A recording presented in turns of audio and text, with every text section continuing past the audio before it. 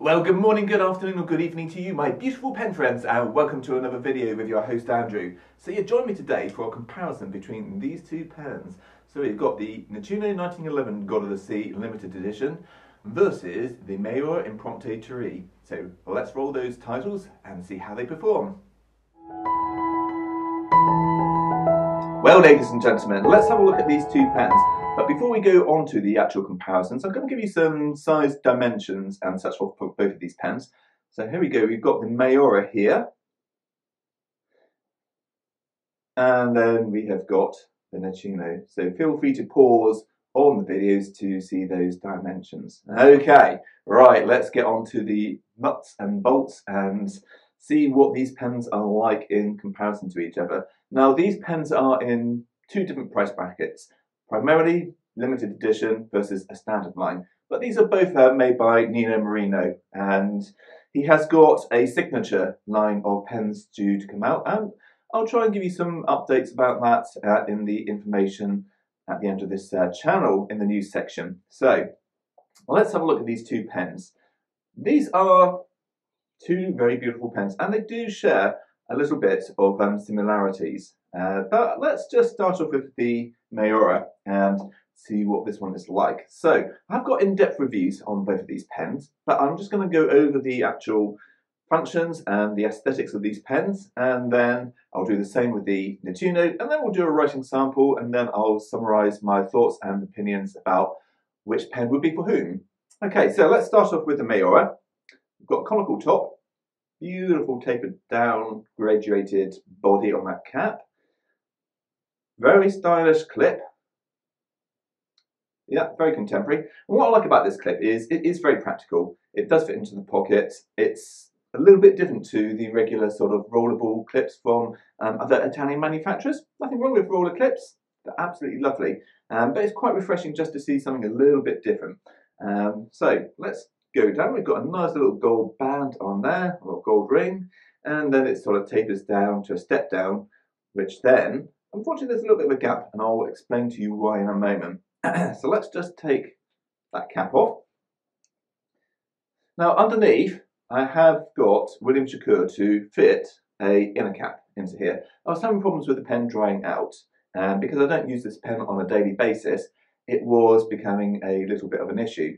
I have spoken to Nino Marino, and he has said that he is trying to resolve the situation. So further iterations of this pen may come with an inner cap or a different machining process, which would mean that hopefully pens won't dry out in the future. But I'll keep that held up and just turn it ever so slightly. Now, William was ever so kind in actually getting this actually produced for me. Didn't charge me a penny for it. I couldn't have that, so I donated him a little sum of money just because of the time which he had gone through to actually create this inner cap. We went through two different iterations, and finally we found one which actually has a friction fit into there, so no glue was needed, which is absolutely fantastic. And I can say that I've now left this pen unused for about 2 weeks, just purely as an experiment, and it hasn't dried out, so that is fantastic. Right, let's just keep that cap off. Underneath, I have got a medium steel Yogo nib with a plastic feed. It is a lovely, lovely nib. I have, unfortunately, somehow managed to scratch some of the plating. I don't know how I managed to do that, but anyway, I digress. The pen is really, really comfortable to hold. And what I like about this, the section, if you have a look at this, it's got this hourglass figure, which comes up, and your fingers and your thumb just really fit really nicely into there. I do prefer straighter sections, but this is really ergonomic, and for many people I think they're going to really enjoy this section. It's something a little bit different to that of competitors. If I just hold this one up as a comparison very quickly, you can see on the Nettuno it's a very much of a classical straight edge step down, so very nice. Still, it's got a little bit of a bevel at the bottom to stop your fingers slipping all the way onto the nib. Right, let's get back onto the Maiora. If we just unscrew the cap, unscrew the barrel, underneath we've got a standard international cartridge converter, but this is labelled with Maiora. Very nice. And we'll just put the barrel back on. comes on to some very nice threads. They are not sharp, so when you hold the pen, perfectly comfortable no matter where you decide to hold it. Some people have a grip which goes up a little bit further. Some people have a grip which goes right down onto the section. Take this up ever so slightly with a step up. Comes to a couple of gold bands on there, or gold rings, and then it gradiates all the way down ever so slightly to another brass ring. And underneath we have got a little blind cap which we can take off and then operates the piston knob on the end. Right, let's put that blind cap back on, and there we go. We've got a very similar conical finial on the bottom as well, all very nice. Now let's have a look at this material. So we'll put the cap back on. Oh, and let's not forget we have got Maiora, handmade in Italy. So there we go. Very nice indeed. So this material is fantastic. As you sort of turn it around, you can really appreciate the depth and quality of this marbled or cracked ice pattern, I should say. There is some marbling going on in there as well. There's like little blue veins, and it just provides an extra level of depth.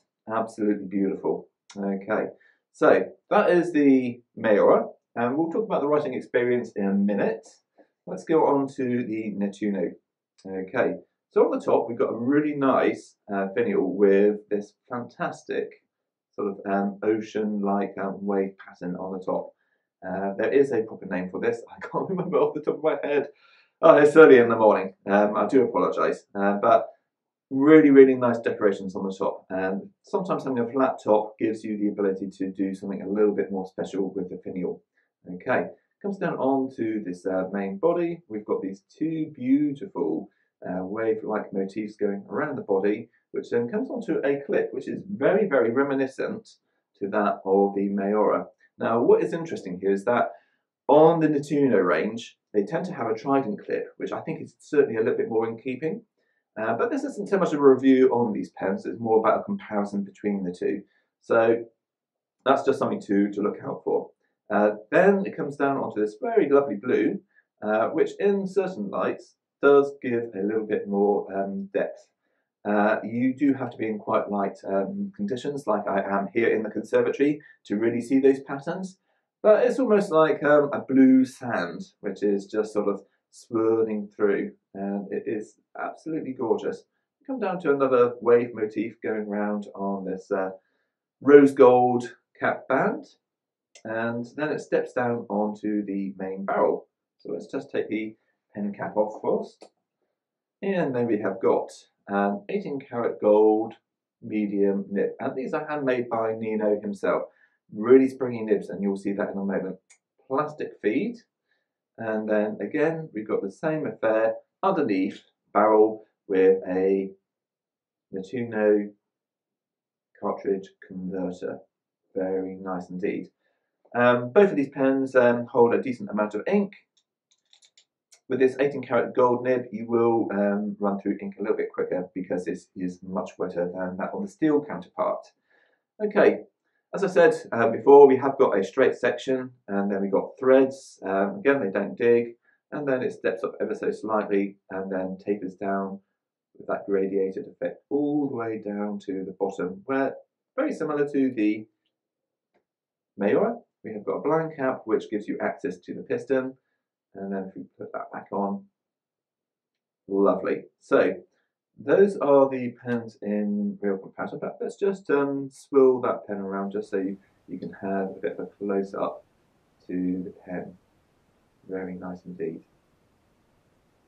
Would like to see a little bit more shortines in this material, maybe in a future limited edition. I certainly think the spaghetti resin of the Maiora limited edition Vesuvio is certainly a lot more attractive, but I really love blue, and this blue and the rose gold is such a beautiful combination. I would love to see, as I say, a little bit more depth with the material, and I think with that depth you would be really onto a winner. Okay, so let's move on to a writing sample, and then I'll do I'm not going to do a size comparison today because it is literally a head-to-head, and then I'll give you my thoughts and opinions as well as a little bit of news. So stay tuned and follow me into the next section. Okay, ladies and gentlemen, today we've got some Midori paper, but I thought I'd take my reviews into a slightly different direction. I'm not going to do the quick round fox today, just purely because I have got other examples of that. But what I'm going to do, I'm going to actually start introducing performance, style, and bounce, just so we've got a little bit of a matrix going, which you can actually get a little bit more of a numerical idea of how these pens perform. So, got these sheets laid out, so let's get going. So we've got, first of all, the Maiora,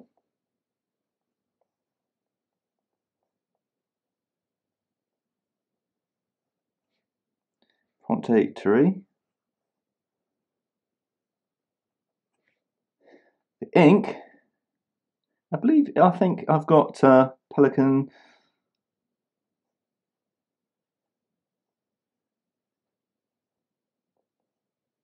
or is it? Ooh, I think it's Pelican Edelstein.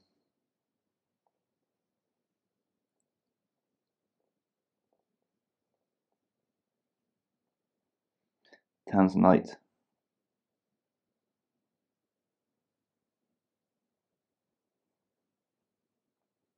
Yeah, I think that's what I've got in there. Sorry, I haven't. I should really keep my my inks sort of next to my pen so I can actually see what I've got.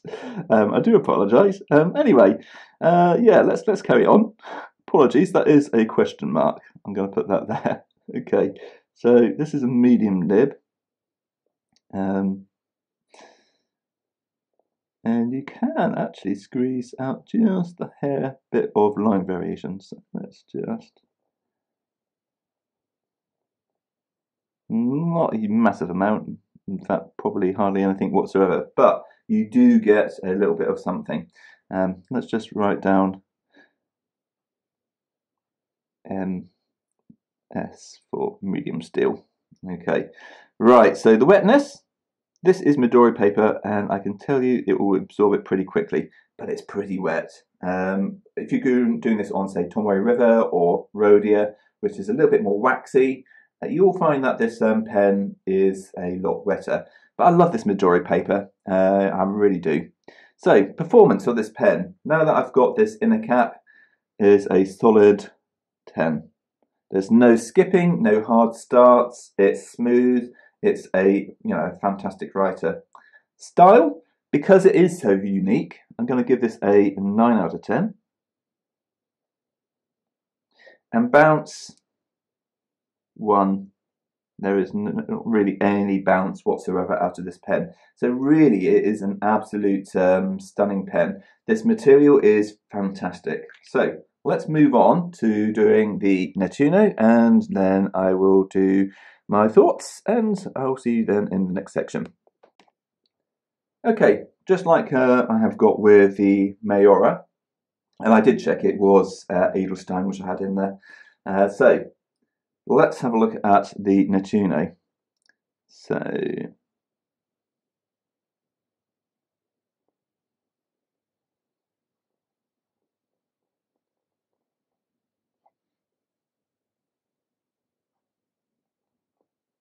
now, on receiving this pen, I've noticed that this is a little bit stubby.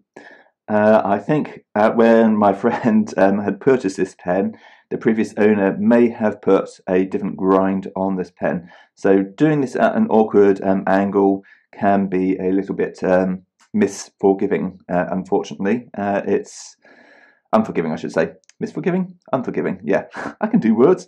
So yeah, it's not brilliant trying to write at this angle. It's definitely designed to write more square on. Anyway, this is the 1911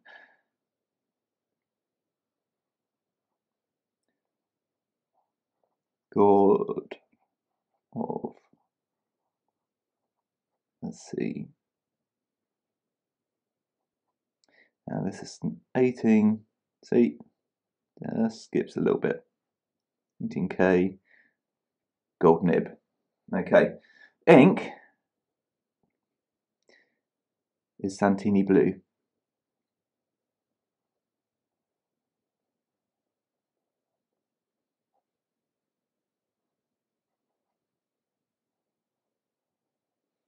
You'll notice that on some horizontal strokes it has a tendency to skip as well. So we'll cover that bit in a moment. Line variation, however, you're going to love this. I'm not going to overflex it. And yeah, it just starts giving away. Unfortunately, you do have to sometimes prime the feed with this pen, so just give me a second and I will force a little bit of ink into the feed. Not something I'd like to have to do on a review, but I am always fair and just. So let's have a look at that again. There we go.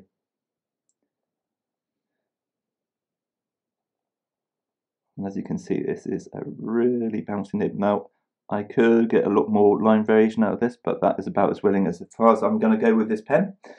The wetness of this pen is fantastic when it's writing. As you can see, it is a lot better. And I'll put the the actual comparisons between these two nibs up. Now, I'm going to have to be honest about this pen. The performance, I'm going to give it a 7 out of 10. And that's no way in a reflection to Nino's work, but it's more to do with the fact that I think whoever the previous owner was has somehow stubbified the actual nib, and I don't know why they would have done that. Style, however, I would give it a nice solid 8 out of 10. There are a few things on here which I would change, but I do absolutely adore the colour of the pen. I love the rose gold finish. I think it's absolutely stylish, and bounce, when it's working, a good 9 out of 10. Now, I'm referring to bounce, I'm not referring to full flex when I'm doing these comparisons.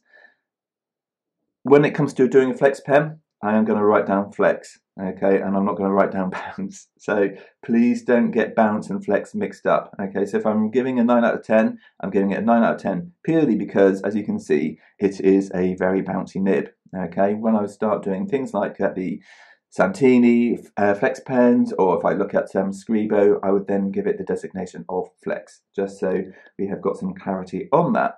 Right, so let's just put these two side by side if we can. I'll zoom out if I can. Oh gosh, there we go. So we've got some comparisons here.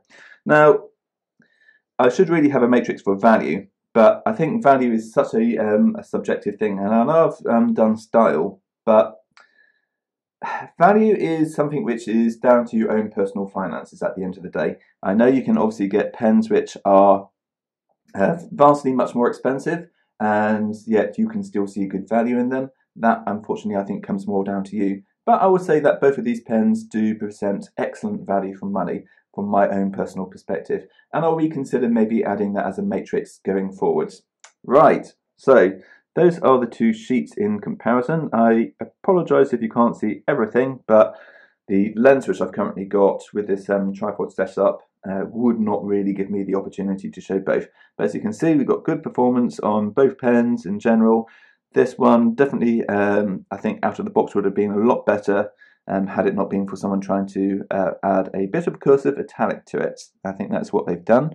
But anyway, enough rambling. Let's go back to my face and I will give you my thoughts and opinions, and I'll do a little bit of some close-ups as well of both of these pens. So then, ladies and gentlemen, having a look at both of these pens, I realised that this pen poured more poorly in comparison to this one, but that's not to say that this pen isn't good. It's fantastic, it really is. It's a lovely pen. Sometimes matrices don't necessarily give you the full story, which is why in the past I've not done them, but I thought, you know, going forwards it might be quite fun just to experiment and see if this is something which you like. Please do leave a comment in the section below if you can think of any other matrices you would like me to include in my reviews. So yeah, anyway, let's get back to these pens. Both absolutely gorgeous pens. As you can see, both have got lovely materials, although I'm certainly more in favour of this. I do like depth to material, and the Maiora really does provide it. And as I turn it again, you can really see how beautiful this material is, and yeah, it's stunning. I really love the appointments on this Nettuno. The various trims on here with this sort of wave motif, the finial. It's a really nice pen, and it's just a shame, I think, that we didn't get the trident clip on here. But you know, it is what it is, and I always admire a company for trying something a little bit different, trying to break the mold a little bit, so to speak.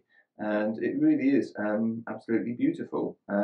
This 18 karat gold nib, when it performs absolutely flawlessly. And as you can see, you get a really generous amount of bounce with this nib.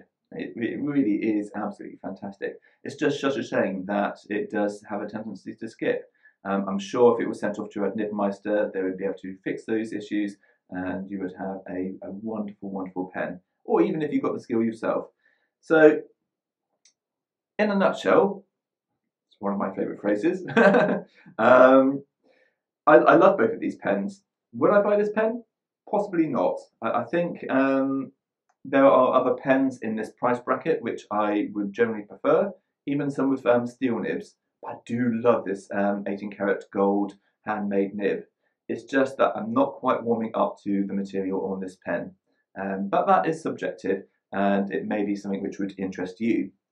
I really love this Maiora Impronte Terre. It provides good value. Roy from Izzords in the UK does an absolutely stellar price. You can get the oversize, which this one is, for the same price as, well, as when I last checked, as the regular size, which in my mind's eye doesn't really make any sense. But anyway, if you do like oversized pens, you don't pay any extra if that is something which you prefer. And if you prefer a regular size, then of course you can go and pick one of those up. It's entirely up to you. Anyway, that is the pens in a few, so to speak. Let's now talk a little bit about Nino Marino and what he's got planned in the future. Now, Nino has got a signature line, which he has just started, and Peter, which is a friend of mine, I'll see if I can provide a link and give you something in the description. And I'll try and overlay some pictures right now. He has done this wonderful collaboration with Nino Marino, and he's got these very interesting materials, as you can see. I will have to overlay what the actual material is because, again, I can't remember the name of the material. My brain isn't functioning very well this morning, so I do apologise. And yeah, it's absolutely gorgeous. They are not cheap. But then these materials are very rare to find, apparently, almost as rare as some celluloids. So, yeah, it's certainly something to note, and something you may want to add into your collection in the future. Also, Nino does have an ebonite pen coming out soon, and unfortunately I can't overlay any pictures yet because it's still not necessarily a top secret project, but it's a project which until it's released, I don't think Nino really wants any pictures shown. But I can tell you it's going to be an ebonite pen, it's going to be a piston filled, and I believe they will have gold nibs. And again, there will be limited editions. Those pens should be due for release soon. I'd like to say in the next few weeks, but obviously with COVID, that may have pushed things back, certainly in terms of shipping and production. But yeah, it's certainly worth looking out for. Now, I am going to be doing another Christmas guide video next week, talking about pens which you might want to consider for Christmas, and that is going to be the sole purpose of that video. I've also got another Urushi pen in the pipelines, and that's from Michael at Tamenuir Studios. Or is it Mikhail? I do apologise if I butchered your name, but anyway, I've got that coming in the next week, and hopefully I should get maybe a double whammy next week of reviews. I might get one done on Saturday and Sunday, but we'll see how we do. Anyway, thank you for listening, and I shall see you in the next video. Till then, stay safe and goodbye.